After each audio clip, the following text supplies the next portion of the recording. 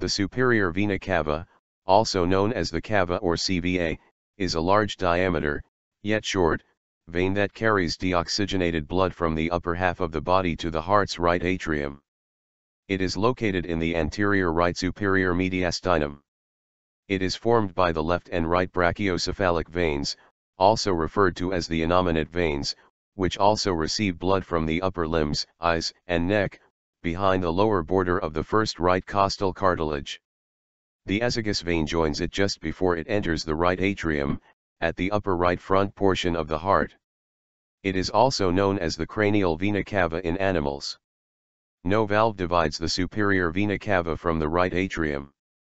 As a result, the right atrial and right ventricular contractions are conducted up into the internal jugular vein and, through the sternocleidomastoid muscle, can be seen as the jugular venous pressure. Clinical significance.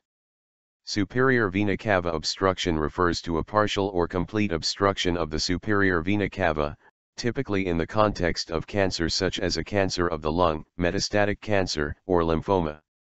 Obstruction can lead to enlarged veins in the head and neck, and may also cause breathlessness, cough, chest pain, and difficulty swallowing.